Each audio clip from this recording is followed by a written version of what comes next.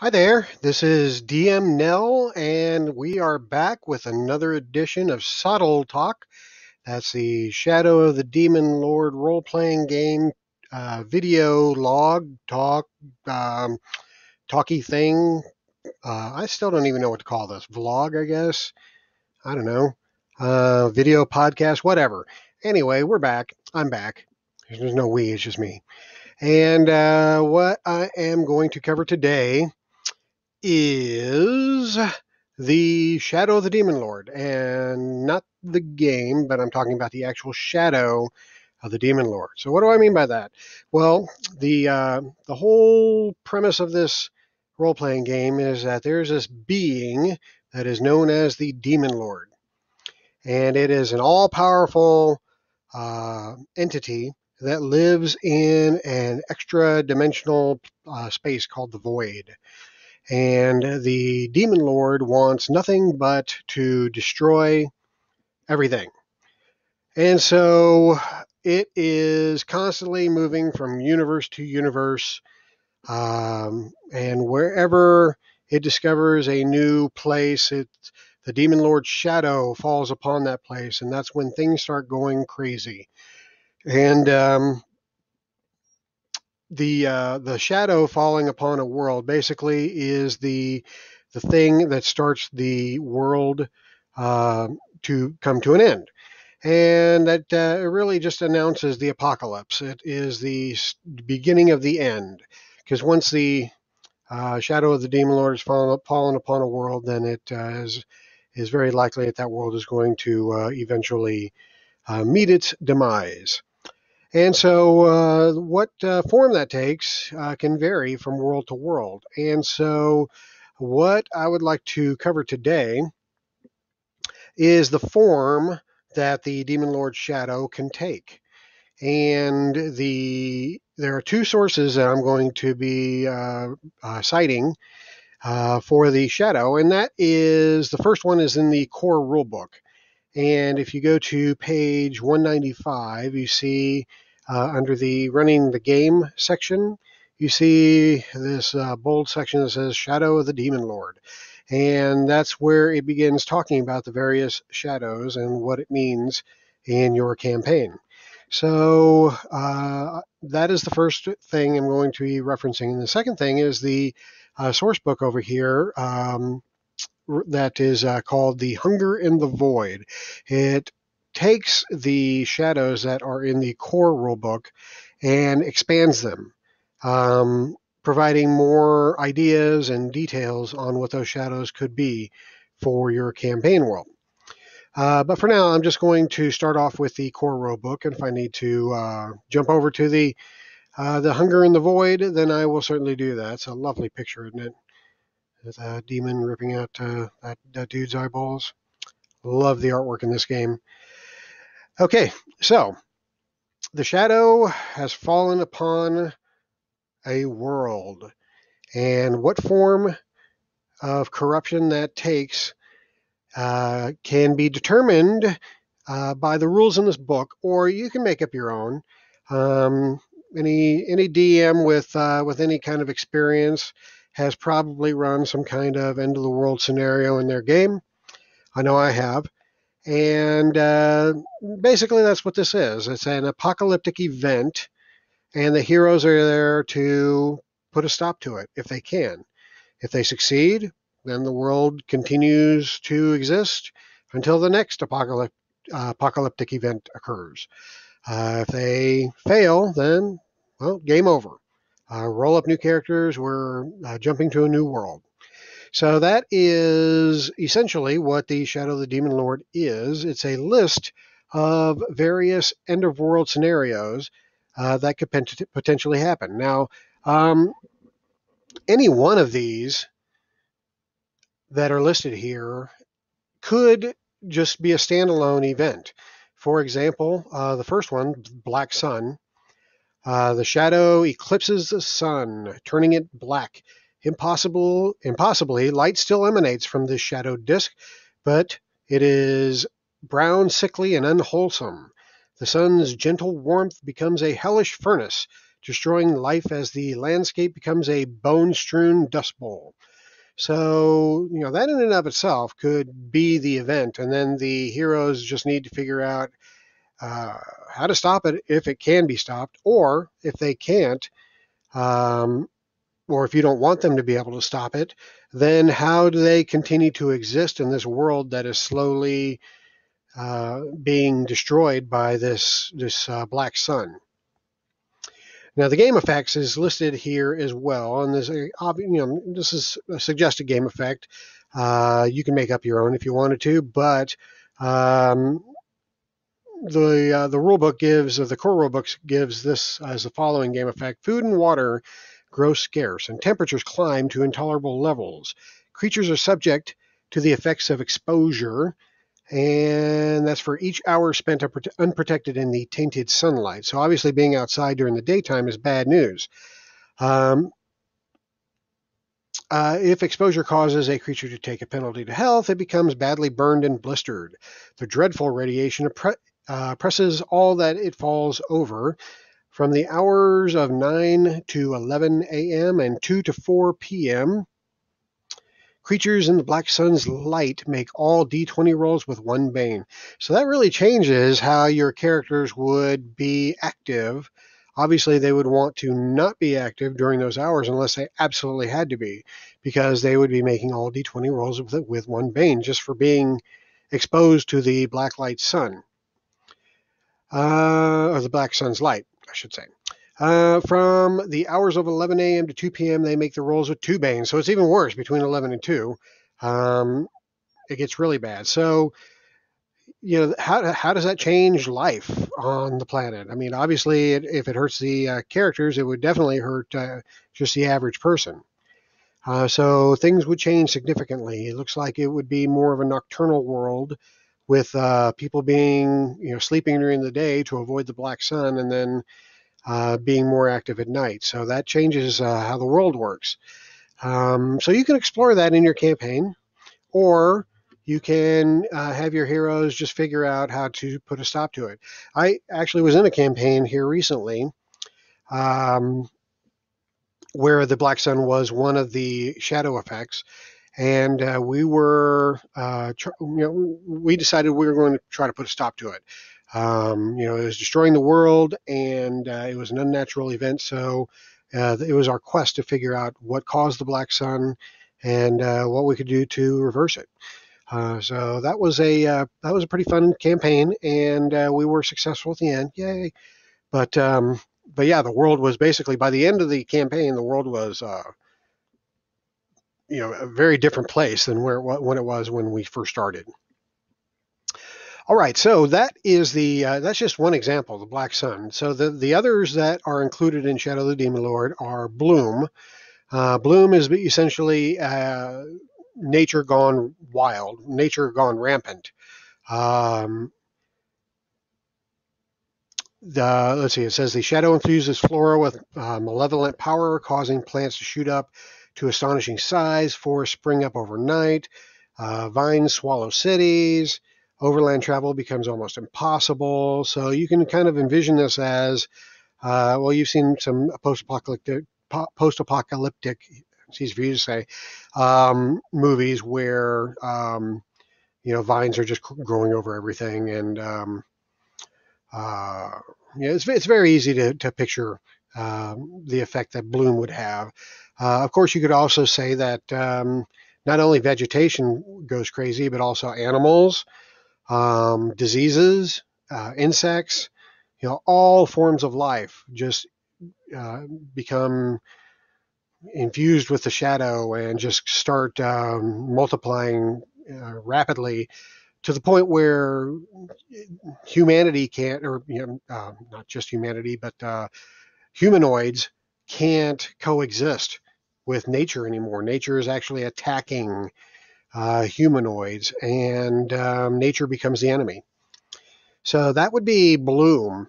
The next one is Corrupted Organization. Now, this was a little less of a apocalyptic event and more of kind of a side effect, maybe, of the shadow. Maybe it's a minor shadow event. I would actually use a corrupted organization as kind of a secondary shadow effect. And that's one thing that you can do with this is you can have a primary shadow effect. Say the black sun is the big event that's happening, but then you can have a secondary event. So the corrupted organization. Okay, so now that civilization is nocturnal because daytime is deadly. You have corrupted organizations such as the Inquisition or the Black Hand that is taking control of things, and thieves are running the streets, and governments are actually being taken over by these corrupted organizations. So anyway, that's how I would use corrupted organization. It's kind of hard for me to wrap my head around how a corrupted organization could lead to the end of the world. It could happen, I suppose. Maybe you have a church that becomes corrupted, and that church, tries to open a portal to the void to get the demon lord to come in and just kind of wipe the slate clean, so to speak. But anyway, that is corrupted organization. So the next one is Curse of the Beastmen. And in that one, basically, 1 person in 10 transforms into a beastman. So all of a sudden, you got 10 people in a room, one of them turns into a beastman for no reason. They just, they weren't normal. Now they are a goat person, or they are a wolf person, or, a bull person, or whatever.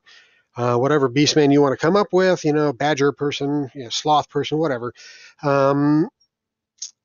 And as such, they start, venerating the demon lord because that's the nature of the beastman, as they are minions of the demon lord. So they cease to be your next door neighbor or your daughter's boyfriend or your wife, and now they are a minion of the demon lord, which kind of makes things awkward.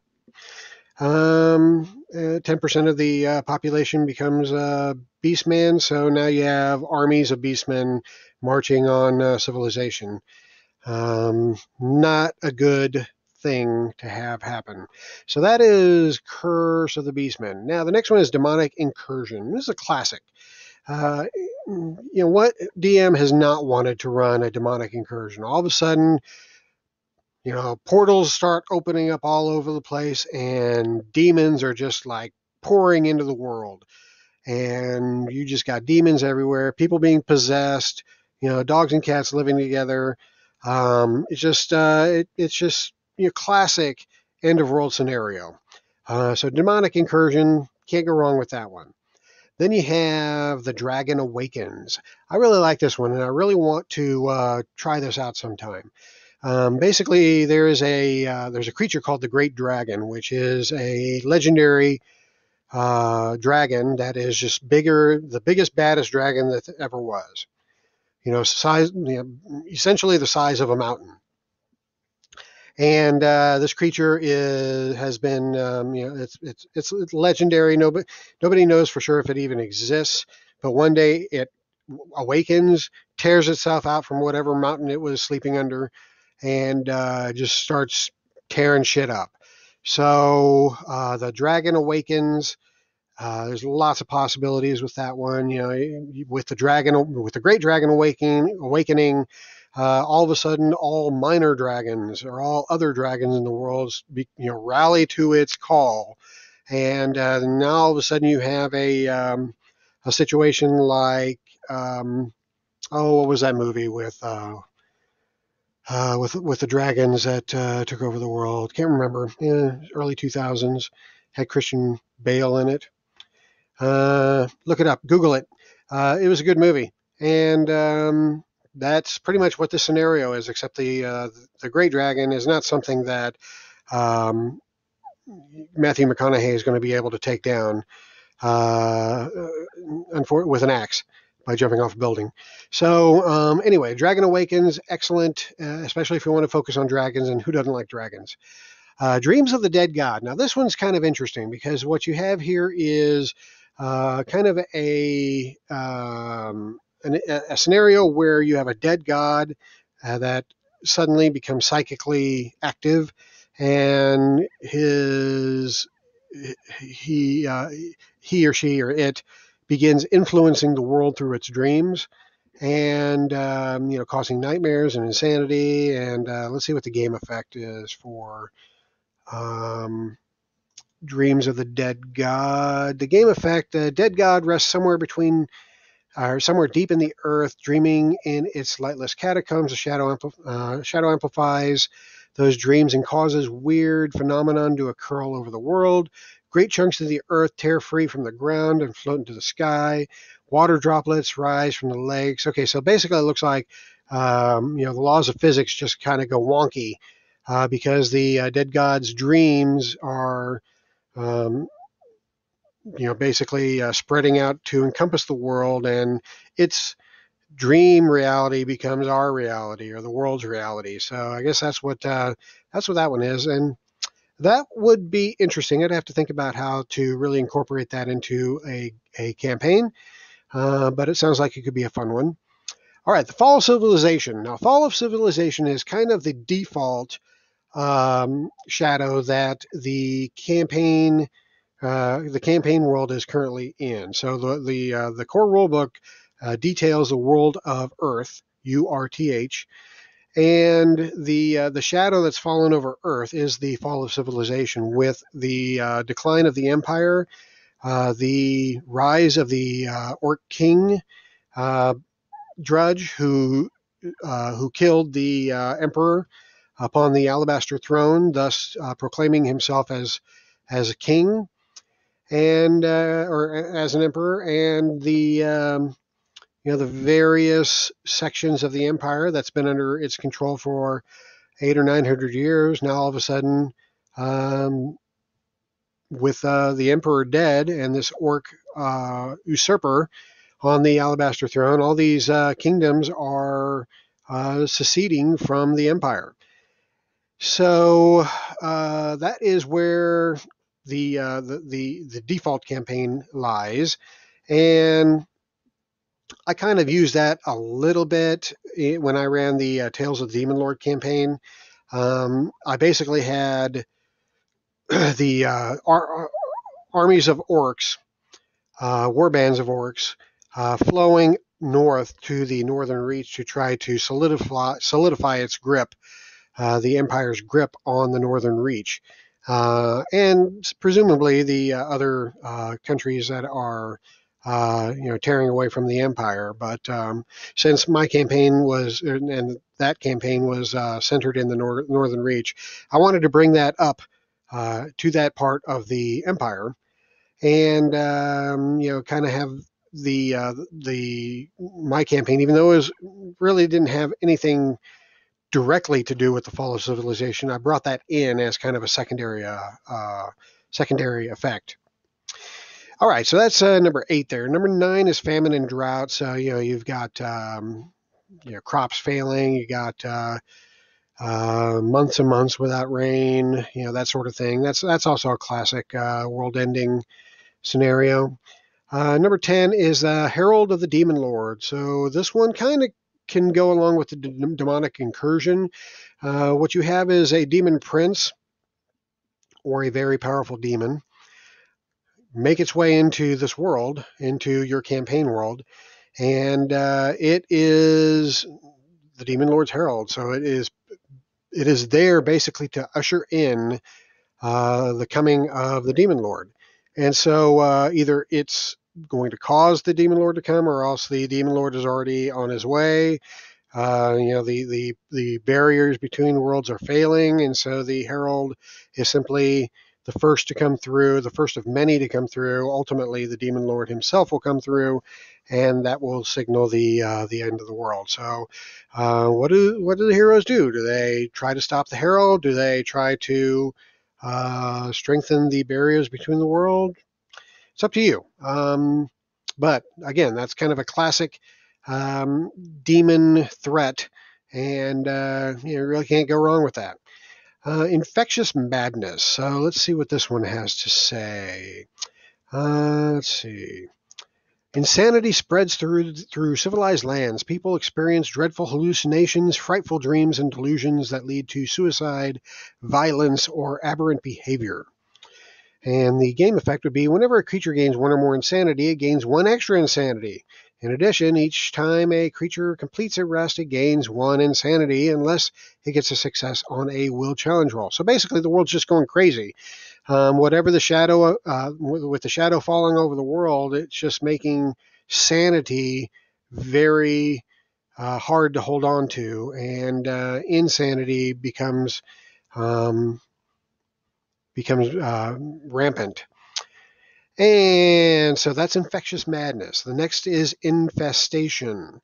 I think this is, what is this, rodents? Yeah, rodents. Basically, rodents and insects just kind of go crazy, kind of along the lines of Bloom. In fact, I would probably mash those two together. Just having nature in general be the threat, but you could just have infestation uh, as as a standalone and not have the whole overgrown vegetation, crazy man-eating plant problem.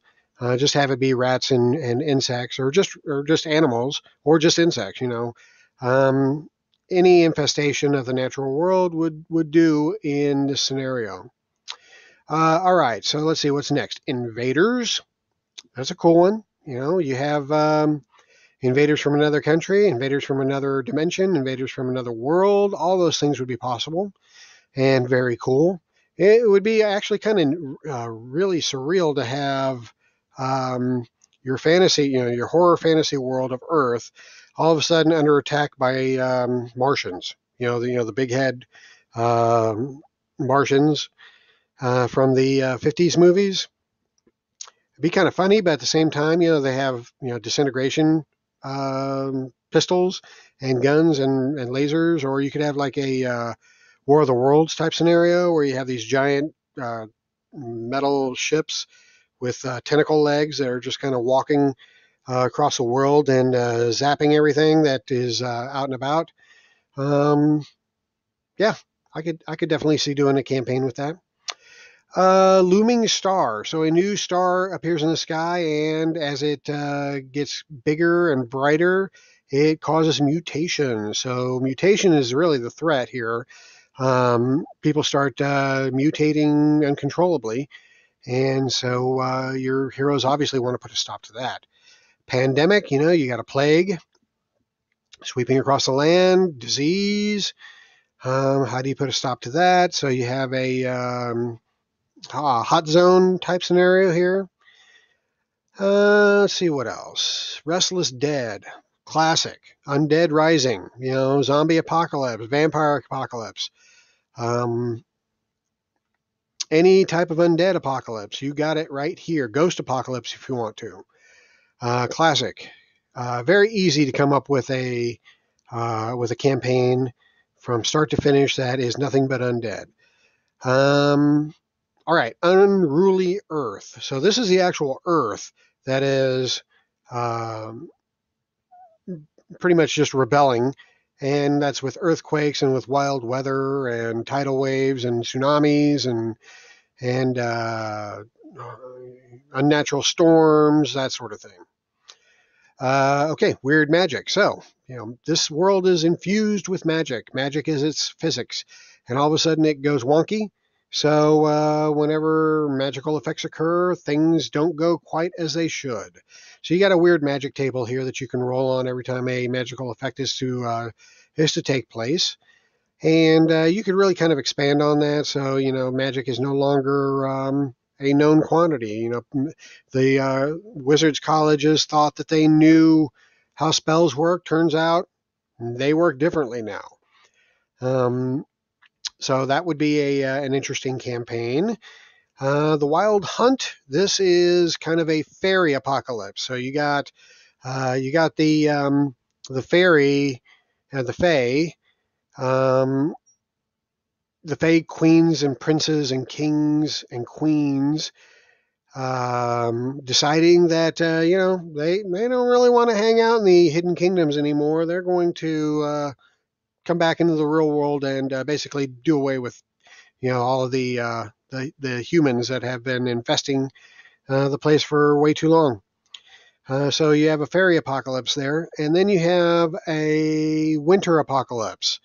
and that is, a new ice age begins. So, you got glaciers forming all over the place, uncontrolled snowstorms, blizzards, dropping temperatures, and the like. So that pretty much rounds out all the shadows of the Demon Lord. Now, again, all of these things are just a means to an end. So this is the way that you tell your end of world scenario, and these are just suggestions. Now, if you want to come up with your own, as I said earlier, you certainly are able to do so.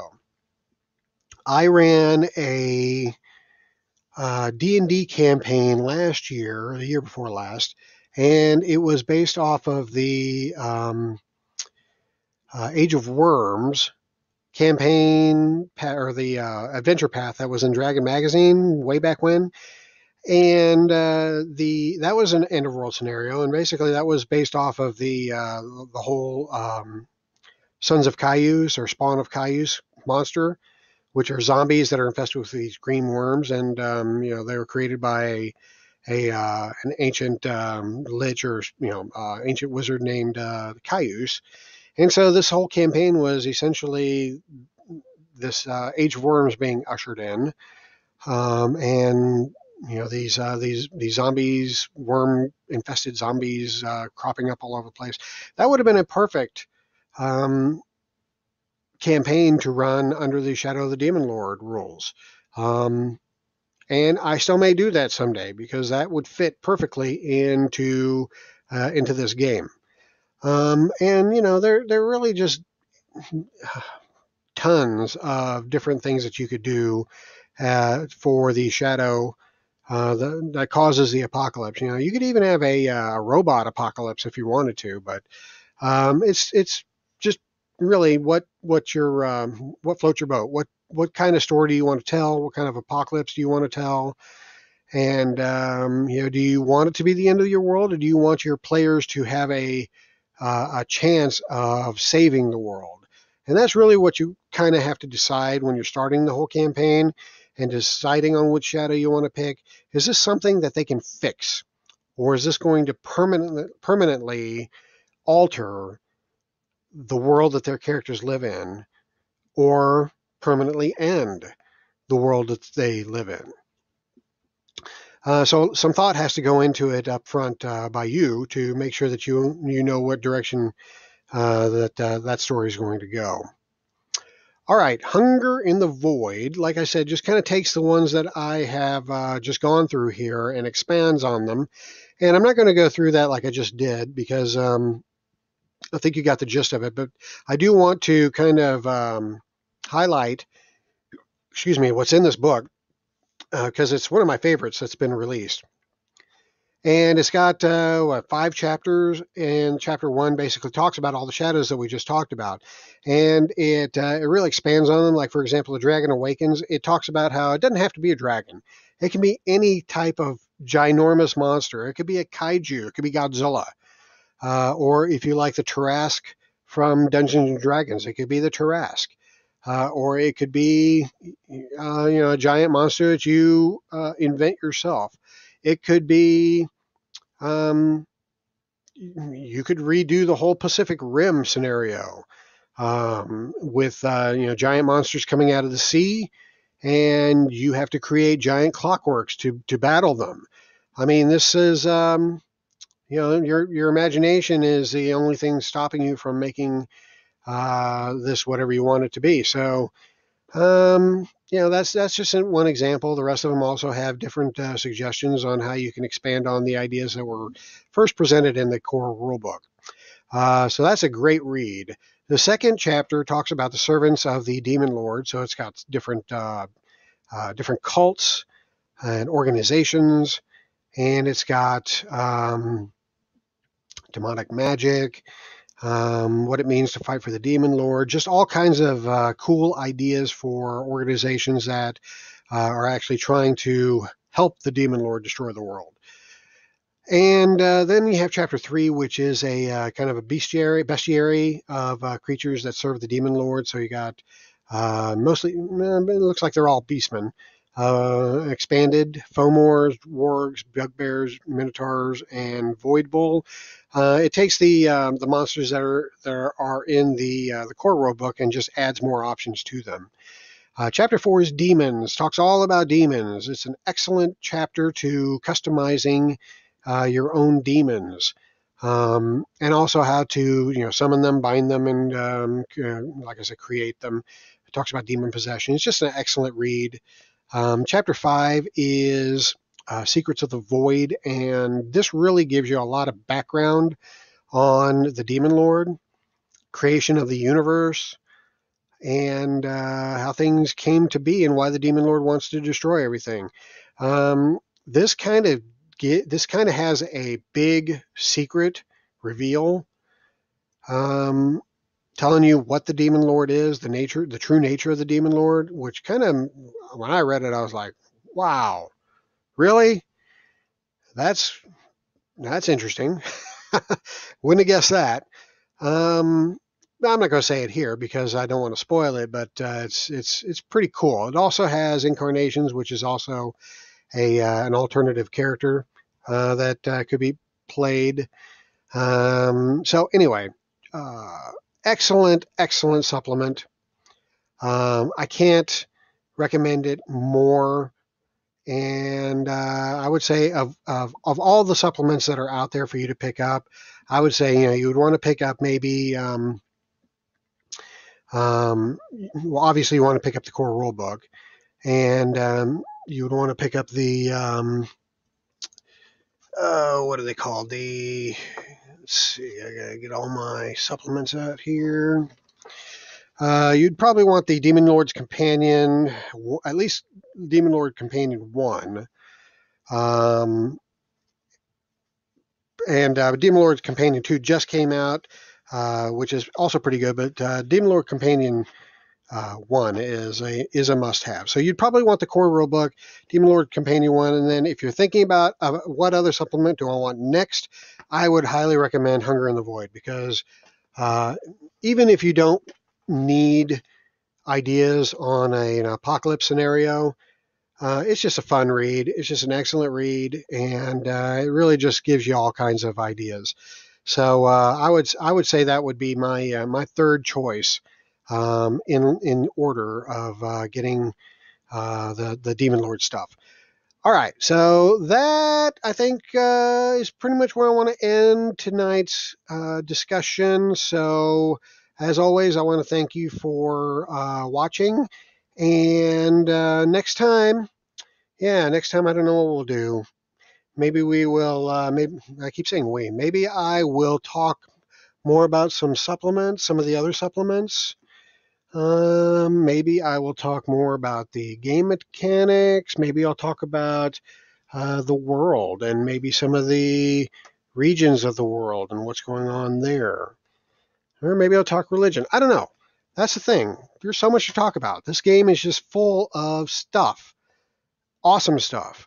And this discussion could go on forever, but unfortunately, my voice is starting to give out, and I think I'm going to call it a night. So again, thanks for watching, and as always, I gotta give you a hail, because that's the formal greeting for all of us cultists, and so there you go, hail.